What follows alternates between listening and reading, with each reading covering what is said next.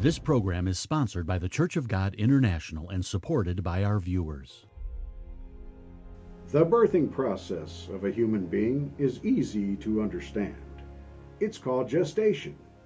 It's a time when a small zygote is generated from impregnating two gametes that cause meiosis. This results in the haploid state that establishes the DNA of the baby. Then, over a period of 9 months, this small zygote grows into a full-size 6 to 15-pound baby, which ultimately is born of a woman. There is no confusion about the definition of what birthing means when considering the biology of human gestation. But somehow, when it comes to understanding the conversation between Jesus and Nicodemus about being born again, surprisingly, all kinds of different interpretations and confusion occur about what Jesus meant by his explanation. Yet, strangely enough, Nicodemus knew, yes, he knew Jesus was actually talking about metabolic change. Otherwise, why would he have asked, how could he fit back into his mother's womb? Now, admittedly, this is indeed a very odd response, especially if he understood Jesus to simply mean a spiritual awakening. So what did Jesus really mean? Well, stay with us as we explore this discussion and explain chapter 3 of the Gospel of John. In times like these, we need the armor of God for the well-being of our families, to help you stand in the evil day. The Church of God International presents Armor of God, a program of biblical understanding. And now your host, Bill Watson. Well, hello there, and again, welcome to another international telecast of the Armor of God. Good to be with all of you once again. You know, if you're like me in my travels and so forth, I've come across certain Christian folk who have asked me if I've been saved. Do I know the Lord? Have I allowed Jesus into my heart? Am I born again? I'm sure some of you have probably heard a person maybe once or twice even come up to you on a street corner or in a supermarket or someplace in your travels where they've asked you these questions. And they're all animated, they're happy, they're excited about the relationship that they have with Jesus Christ. And all in all, I mean, you got to admire them to a certain extent, because it's hard to understand when you're not like in that level, their enthusiasm and the level of excitement that they seem to express. As a matter of fact, it reminds me of a story years ago, way back now, longer than I'd like to admit. I was searching for God, truths of the Bible and all, and I answered an ad that was advertising a Bible study in a house, at a house. So I went and searched out, found where the house was, kind of in a lower middle class neighborhood. I'll just leave it at that, in the city I lived at. And I knocked on the door opened, there's a guy there, and he let me in. I mentioned that I was there for the Bible study. He smiled and very, very warm and invited me in the house and told me to go ahead and make myself comfortable in the living room. And so I sat there, and he and I talked a little bit, and as we were talking, a lady friend of his, she came moseying on into the living room where we were at, and she sat down, made herself comfortable, introduced herself to me, and we just started, talking a little bit and getting acquainted with one another. And I started thinking about the fact that, you know what, I'm the only one here.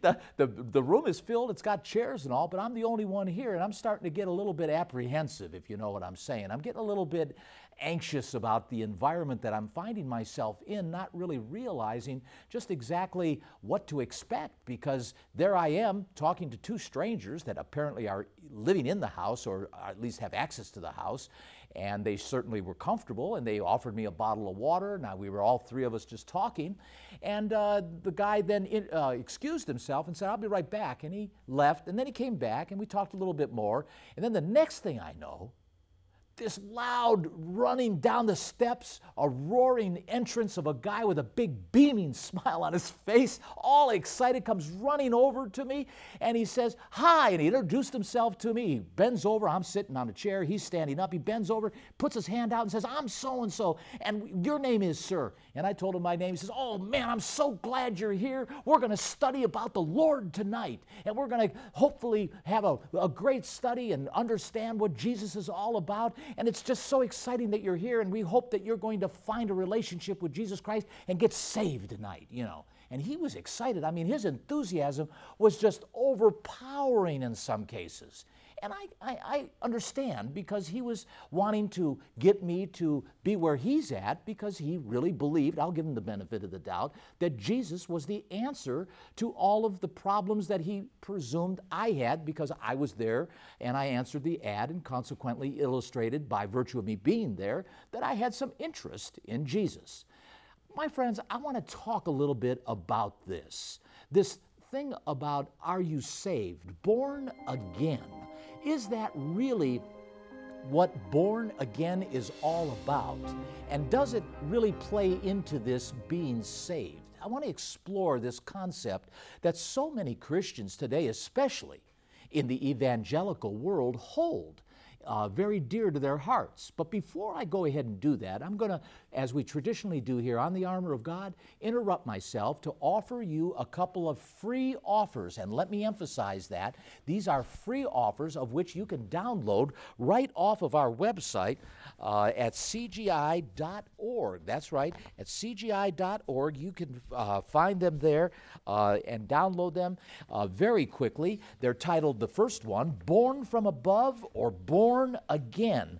What is the promise of the saved is the second one. And both of these, as I say, are free for the asking. All you've got to do is download them, and that's the way we would prefer it, frankly, because it's a lot faster for you and a lot more economical, cost-effective for us. Otherwise, you can certainly dial the 888 number there, 578-8791, and request them the old-fashioned way, and we'll mail them out to you for sure without a doubt. But go ahead and ask for Born from Above or Born Again. That's the first one, a small booklet, again, easily read in one sitting. And the second one, What is the Promise of the Saved? And you can go ahead and, as I say, get both of these, and let me emphasize, these are free. Also, I want to mention that we've got some webcasting and real-time presentations, Bible studies. Some of them are pre-recorded as well, but nevertheless are presentations that you can hopefully be edified by and enhance your walk with Jesus Christ and your relationship with God the Father,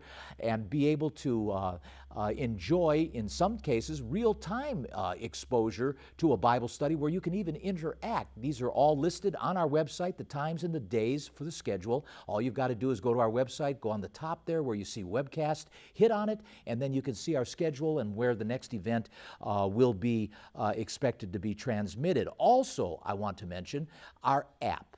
Yes, this app is really cool, my friends. It will allow you to navigate through our website so easily. You can get it at any of the app stores. And again, this is a free download. This app will provide you access at your fingertips wherever you are. It'll give you mobility so that maybe if you've got time at an airport, you're waiting for an airplane, or you're at the doctor's office, maybe waiting to see your doctor. And you could, rather than reading a magazine, you could be actually with headphones listening to a sermon or just reading one of our booklets right there off your telephone or your iPad through our app. Again, you can get these apps at any of the app stores that you're familiar with, and once more, it too is free for the download. It's a free download. So once more now, let me remind you, our free offers for this program, Born from Above or Born Again.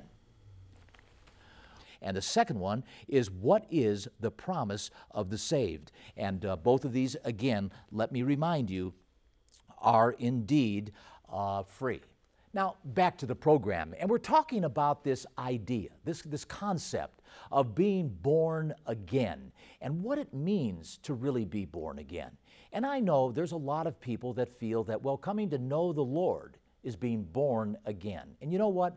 I get that. I understand exactly what you mean in terms of that terminology and how the differentiation and the distinction of, well, how you were, and now that you know Jesus and you've repented of your sins and you accept Him as your personal Savior, how that can be construed as a rebirthing, because you're now resetting yourself. It's a reset in your life that affords you a whole new outlook. You're going to prioritize things in your life that are going to be different, and as a result, it's going to be a rebirthing of your motivations and of your priorities and all the things that you live for and live by, and rightly so, because that's what Christianity is all about. It's coming to grips with the fact that you're a sinner, understanding that those sins need to be repented of remorsefully, and recognizing the fact that only Jesus Christ has the power to, number one, forgive you, and then present you with and gift you with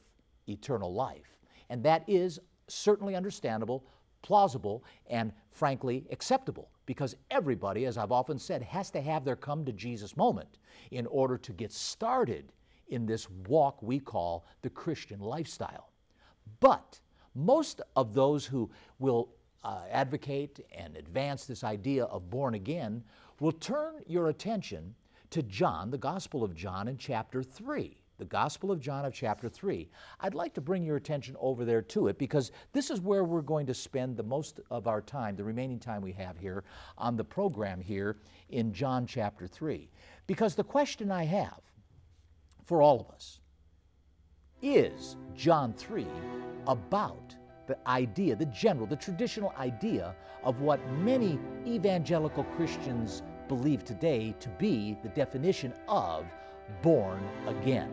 Or does it present something far more richer, far more deeper, that it's a dimension that most people don't recognize, they don't see, they can't appreciate it for what it really is, because it's a tremendous, tremendous story between Jesus and a Pharisee named Nicodemus.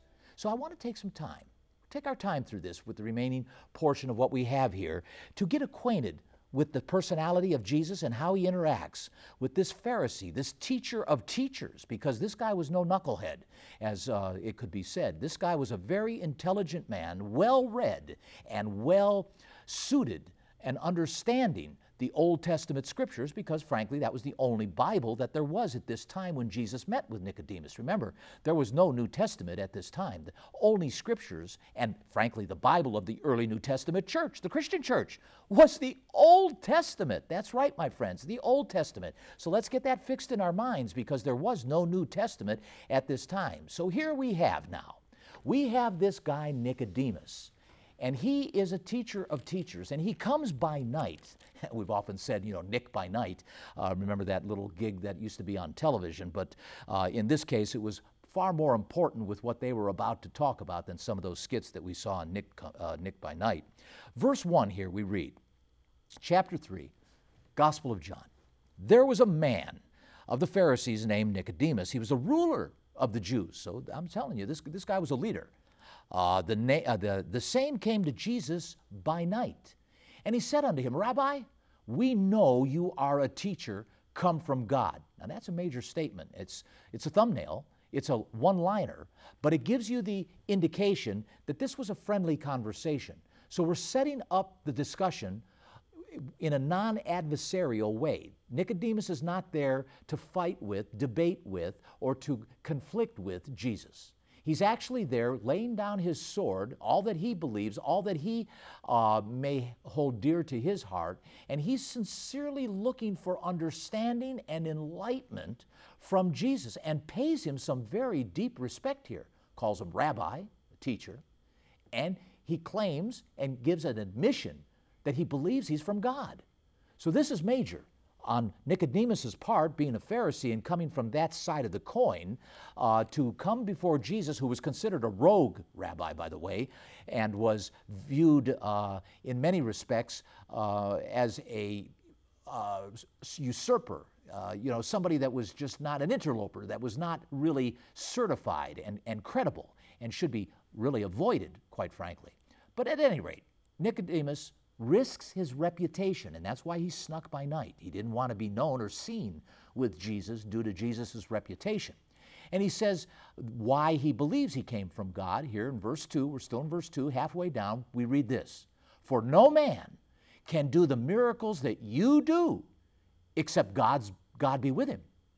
So again, Nicodemus reiterates his belief and confirmation that Jesus, as far as he's concerned, is indeed a man of God. There's no question in Nicodemus's mind. Now, we don't really get the backdrop on what generated Jesus to say verse 3, but we do know the conversation goes down that route. And so we pick up the conversation in motion, basically, in verse 3, and Jesus answered and said unto him. And there is no real, Nicodemus didn't ask a question, and that's why I say this was an ongoing conversation, because this is a response Jesus had to apparently something that Nicodemus said that we don't have record of. But anyway, we get the gist of the direction of where the conversation is going to go by the way Jesus answers in this statement. And he says this, truly, truly, I say, that's the word verily, verily means truly, truly. Jesus is saying to Nicodemus, look, give me your attention here on this. I want you to understand this really clearly. I want you to get this, Nicodemus. So he says, truly, truly, Nicodemus, he says, I say unto you, except a man be born again. And in this case, what he's saying, the Greek word here, geneo, is to be essentially brought through a gestation process. And Jesus is referencing the fact that he needs to go through it again, meaning he's recognizing Nicodemus as being born, of course, because he's standing in front of him. He's a grown man, he's an educated man, he's a Pharisee by trade. So Jesus is recognizing the fact he's a born man, but he's telling him he's got to go through this gestation period again. And the word again is used there, as we see.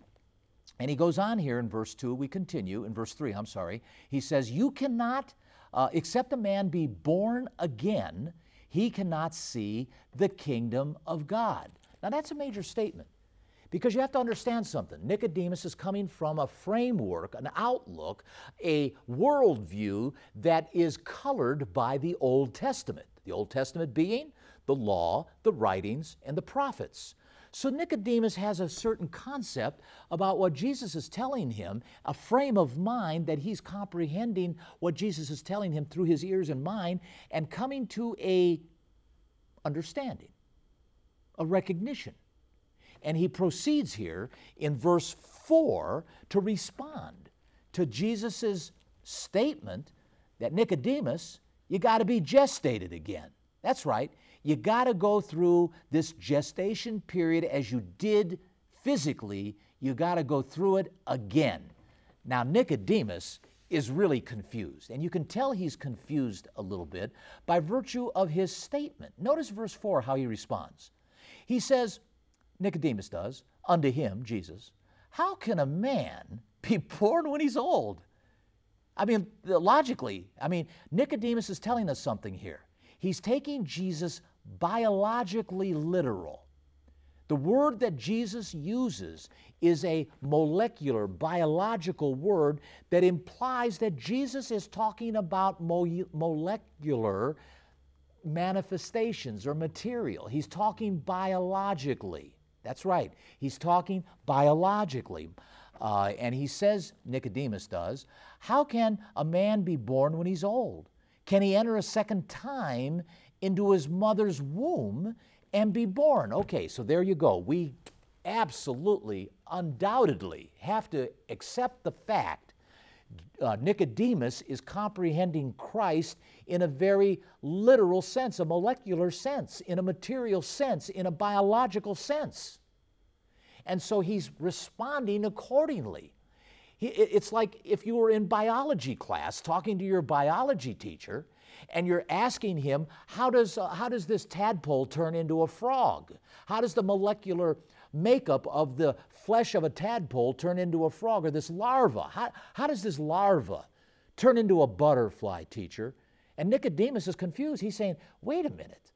I'm 6 foot, or I'm 5'9", or I'm 5'5". Maybe he was a little Jewish guy. But the point of it is, Nicodemus is saying, how can I enter into my mother's womb again, Jesus? Because I hear what you're saying, but I don't comprehend the logic. because if I hear what you're saying, I'm pulling a blank here. You're talking over my head. So he asks these two questions. He says here again, verse 4, I want you to get this clearly, my friends, because again, let me remind you the question. Is John 3 talking about the traditional definition of born again? And the answer to that question, my friends, is I'm telling you, no. It goes beyond that. It goes much deeper than that. It goes much richer than that. Jesus is actually taking Nicodemus behind the curtain and to show him new truth that Nicodemus could never have gotten from the Old Testament. Oh, there were implications. Yes, there were innuendos. But Jesus is going to add an element of clarity here to Nicodemus that is just going to stun the daylights out of Nicodemus. Watch this. Watch how this unfolds. Verse 5, Jesus answers him again and says once more, truly, truly, give me your attention on this, Nicodemus. Listen to this. And remember, this was non-confrontational. This was a friendly conversation. It was teacher and student in relationship because Jesus, the teacher, the rabbi, and Nicodemus, in this case the student, was really there to learn. He really wanted to know what Jesus thought about life after death, and that's why he was there. And so Jesus says, truly, truly, I say to you, except a man, and he reiterates, is born again, born of water and of spirit. He cannot enter into the kingdom of God. So Jesus now takes it another step further. He says, unless a man is born of water and of spirit, you cannot enter into the kingdom of God. Now, a lot of people, scholars, have said, well, the born of water is indicative of the fact of a human birth. Okay, I get that, because the first thing that happens when a human being is born is what? The female's, the mother's water breaks, and the baby is born of water. We all know that. That's biological. That's just the human realm that we're all aware of. By the same token, we understand, according to Acts chapter 2, that we must be born of water through baptism as well. So it could also be indicative of, as what Jesus was implying here, that unless you repent and get baptized and become spiritually oriented, you cannot enter into the kingdom of God. But there's a distinction here, and to stay on point, the first offer or the first option that I mentioned here seems to be more in line with the context, because we're talking in terms of biology, and Jesus is very clear over the fact that, look, a man must be born of water, yes, first, in order to qualify, because we're talking about human beings. We're not talking about dogs and cats, monkeys, or rhinoceroses. He says here, verse 6, that which is born of the flesh. Now, he goes back to this. So, and that's why I kind of favor, I'm not going to make a doctrine of it, but that's why I kind of favor the fact of born of water implies the birthing of a human being, and then that same birthing of that human being has to be born again of spirit. And that was all new. Nicodemus, when Jesus said, you must be born of this, spirit, well, Nicodemus is trying to comprehend the fact of, well, what does that mean by comparing it to flesh? And Jesus clarifies here when in verse 6 he says, that which is born of the flesh is flesh, and that which is born of the Spirit is spirit. This is two distinctions, my friends. Without a doubt, we're talking two different types of material. And he says, Jesus, as though he anticipated Nicodemus's, what you could say, deer in the headlights look, Jesus says, Nicodemus, marvel not. Don't be surprised at this. Don't be stunned at what I'm telling you. And then he moves on, Jesus does. Marvel not that I said unto you, you must be born again. You got to go through that gestation period again. Don't be confused by that, Nicodemus. The wind blows where it lists. Meaning, remember, I told you, what is born of flesh is flesh. What's born of spirit is spirit. He says, and you hear the sound thereof, but cannot tell where it comes and where it goes. So is everyone that is born of the Spirit. In other words, Jesus was saying to Nicodemus, if you're born of Spirit, Nicodemus, you're going to be invisible to the human eye. People will be able to see perhaps some effect you might have being invisible, but you will be invisible. And Nicodemus, look at his response. You got to love this, my friends. Look at this, verse 9. Nicodemus answered him and said unto him, how can these things be? You can just see the incredulousness of Nicodemus oozing out of him. I mean, he can say, how can these things be? What are you telling me, Jesus? How is it that you're telling me that if I'm going to be born again, I've got to literally be born of some material that you're claiming is like the wind?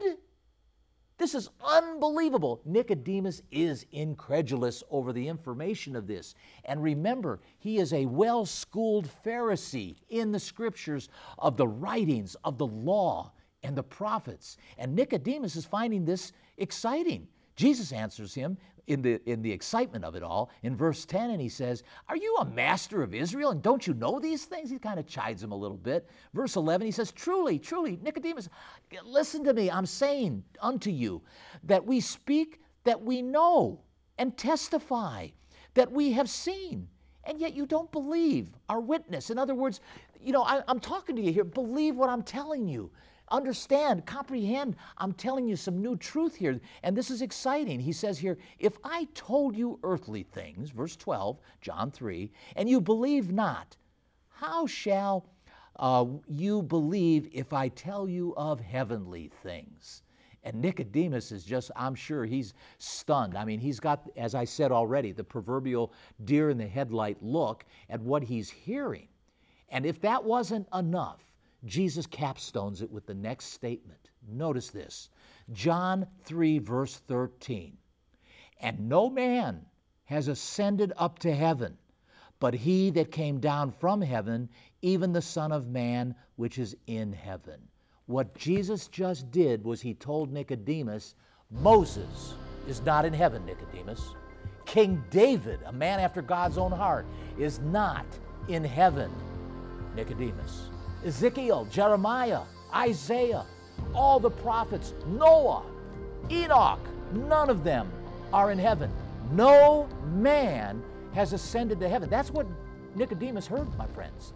And his mind is rolling around with this idea, spirit is born of spirit and flesh is flesh, and you've got to be born again. My friends, I'm submitting to you, John 3 through 13, 1 through 13 is all about a manifested molecular change from flesh and blood to spirit, like larva to a butterfly, a tadpole to a frog. It's all around us. God is going to give us a birthing into the spirit world with a whole new body. Time's run out on me. Get those offers that I mentioned to you earlier. One titled Born from Above or Born Again, and the second one, What is the Promise of the Saved? Both are designed to give you a deeper understanding of what I just scratched the surface on, my friends. Go ahead, dial that number now, 888-578-8791, or just download it right off of our website, www.cgi.org. My friends, this is Bill Watson reminding you always, as we often do, you stay strong in these evil days so that you can put on the armor of God. Armor of God and the free material offered is brought to you by the Church of God International of Tyler, Texas. You may write to us at 3900 Timms Street, Tyler, Texas 75701, or call toll-free at 1-888-578-8791, or call 1-903-939-2929 during regular business hours. You may visit our website at www.cgi.org or email us at armorofgodcgi.org. We appreciate your prayers and support. This program is sponsored by the Church of God International and supported by our viewers.